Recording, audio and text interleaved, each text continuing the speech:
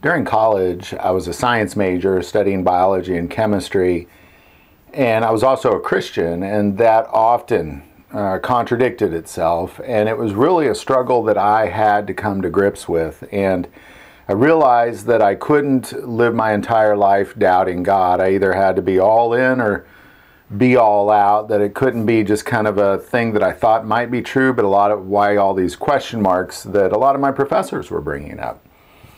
And a lot of what they said makes sense. But as a scientist, it was as a scientist that I found the proof of God. Because the reality is it was as a scientist when I focused on the laws of science, what are theories, what are hypotheses, and what are laws, and I focused on what is it we actually know to be true. And I highly recommend, if you haven't seen the first episode, that's kind of the whole episode is dedicated to just knowing what is it we know to be true. And that's things like, I know I'm filming a video. I know that to be true. I know, while you're watching it, you're watching a video. I know that there's a Bible in front of me. I can touch it. I can see it. I can, I know it to be true. There's things that I can't see, like Australia. Never been there, but I believe it's real. And then there's things that go back in history, like World War II. I wasn't alive, but I know it happened.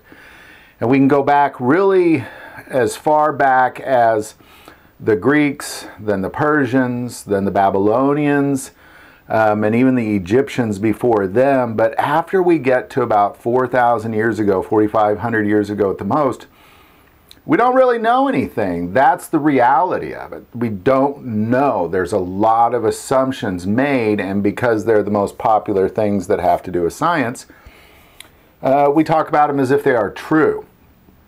1,000 years ago, I might have been beheaded if I said the world was round. Today, if I suggest some of the things that I might suggest as a Christian, when it comes to science and creationism, I'd be fired from a university. Really nothing has changed with science when it comes to the consequences of those trying to think outside the box. It just, the actual consequence, instead of being beheaded, I just lose my job and credibility, that kind of thing. So it was really just recognizing that we just don't know. And that's kind of where I started. And then I started questioning a lot of things that really didn't make sense. And, we did an episode on dinosaurs. That was a big one. Fascinating episode. I highly recommend you check that out. But another one was Neanderthal and Homo erectus and the Magna Carta Man, or whatever the one before that one was. What is that? Like, Neanderthal made tools. So they were, you look at their skeleton, you're like, clearly that's a different thing than a human. But they made tools. They made things, and they had languages, and they communicated and put on clothes and stuff. Like, what is that? Well, it was interesting because it was actually a dentist and an enzymologist who proposed the idea. This is a long time ago, at least 20 years ago, they proposed this idea. It was the dentist that originally came up with it. In the Bible, the first humans lived somewhere upwards of 1,000 years. Well, what would a 1,000-year-old man's teeth be like? It definitely couldn't be like our teeth. Because I was getting fillings when I was like 10, 11 years old. I mean, imagine if I was 800, 900 years old, I wouldn't have any teeth. There's a lot of 90-year-olds that don't have teeth. Imagine going another 900 years like that. Like, you'd obviously have teeth that were different than ours, which would then propose that then your whole skeletal structure would be different than ours.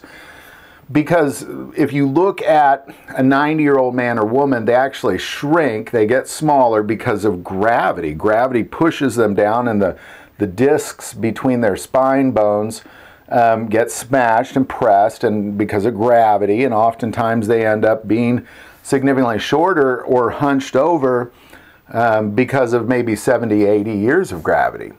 Well, imagine 700, 800 years of gravity. What that would do to the skeletal system. If you had our current skeletal system, you'd just be smashed to the ground. So your skeletal system would have had to have been different to sustain 900 years of buildup in your teeth, 900 years of gravity, wind, rain, the elements, food. You know, your gut would have been very different, but your skeletal system, after 900 years of being pressed on the ground, it would have been a thick skeletal system. Your jaw would have been significantly bigger because your jaw grows out as you grow older. And you would have been bent over dragging your knuckles on the ground because of gravity. I mean, imagine 900 years of gravity. Look at the toll it takes on a 90-year-old man or woman. Imagine 1,000 years of gravity. Or the toll that food takes on your teeth or your intestines, or your ribs, or what gravity does to your hips or your knees, or all of that, your feet, the arch supports, all of it. You would have to have a totally different skeletal system in order to be able to make it that long. So the proposition was that Neanderthal and even the Homo erectus and those even prior to them, that the older they got, the kind of the more hunched over they were. That a Neanderthal was really a 900-year-old human, because if you kind of think about how that evolution went, you had Neanderthal, no human skeletons, and then there was a period of time where you had Neanderthal and human skeletons together, and then there was this suddenly, there's no more Neanderthal skeletons, there's just human skeletons. Really kind of exactly like the Bible proposed. Because if you go back to Genesis 6, what's taking place in 6 is the angels have fallen and they've been impregnating women, and it's just a hot mess on the earth. Everybody's just living for sexual sin and murder and robbery. And it says in verse 3, "And the Lord said, My spirit shall not strive with man forever, for he is indeed flesh, yet his days shall be 120 years. So everybody prior to that moment lived upwards of 1,000, or had the potential to live 1,000 years. Everybody from then on, it was 120 years, was kind of the max. Now, obviously, some people live maybe 125, but that's, you know, that's pretty much the max, is what you're getting at 120 years. So really, according to the Bible, you would have another group of people. You could not have 900-year-old humans in a skeleton like mine and yours. It just wouldn't be possible. Again, your teeth would be destroyed. I mean, for sure after 100 years. Imagine going an additional 800-900 years without any teeth, or just what your gums would be like your skin, the condition the sun and the rain and the wind would have on your flesh, or the gravity would have on your skeletal system. It's daunting to imagine what humans would have had to have looked like during that time. And that really, it makes a lot of sense. You know, again, I don't know what anything was like 4,000, 4,500 years ago, but that makes a lot of sense to me. It definitely makes more sense than saying, well, you know, 80,000 years ago, Neanderthal evolved into man, and before that, you know, there was sludge and water. It grew fins and it grew feet. Then it stood up, and then it made YouTube videos. That I really have a hard time believing, and this just makes more sense because the Bible speaks of, I mean, it's humans, but it's almost like a different race of humans. It would have to be. There's no way you can have this skeleton and make it 900 years with this particular skeleton. You know, 70, 80-year-old women just fall and their hips shatter. I mean, you couldn't make it 1,000 years with the skeleton, period. You couldn't do it. So if there were 900-year-old humans, they would have a different skeleton, period. So, you know, and the other one was the enzymologist. And the enzymologist, enzymes, if you don't know, they're kind of the catalyst, the things that cause reactions to occur. So as I get gray hair, there's kind of enzymes causing pigments to shut down. And as you go through puberty, enzymes cause that to take place, or as you grow, or as you break down foods. Almost anything that your body does that's a chemical reaction, an enzyme is going to cause that to occur. And what this enzymologist noticed in humans that he studied from hundreds of years ago, their enzymes, that they're less efficient now. That there's this period of speeding up of enzymes, that if you actually had more efficient enzymes, then you could live much, much longer if your enzymes were more efficient.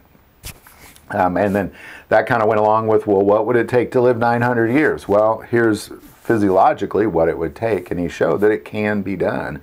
It's just the efficiency of the enzymes. So in our head, we think, well, we live much longer than anybody before us, but the reality is, you know, a lot of us be lucky to get 100 years. Some, you know, but before Genesis 6:3, you know, you might have gone 900 years, 1,000 years, maybe more. And then what would you have looked like? You know, again, you'd have thick muscles. You'd be dragging the ground, hunched over. It'd be rough. The toll that the gravity of the earth, the elements of the earth, and it would all take on the body. It'd have to look different. It just would have to. So, love to hear your thoughts on all that. Hope these videos are helping. Definitely go back and watch the other ones. You know, I'm not trying to say here's exactly how it was or how it went down. My whole point is nobody can say that. Nobody can. You can't say here's what was happening 10,000 years ago, 80,000 years ago, 100,000 years ago. I mean, it's ridiculous when people say here's exactly what was happening 20 million years ago, when the reality is we don't know anything beyond 4,000, 4,500 years at best. So anything beyond that is just kind of a lot of speculation, and people call them theories. I dare to call them hypotheses still, barely in the theory category, but we talk about them as if they are laws, and we just have to be careful of that. You can't break the rules of science. Love to hear your thoughts on it. Put in the comments below. If you like this video, click like and subscribe. If you feel called to support this channel through Patreon, that link is also below. But the most important part of this channel is we take prayer requests, so never hesitate to send that in. Thank you for watching this episode of God, Family, and Guns. And as always, love God, love your family, and love guns.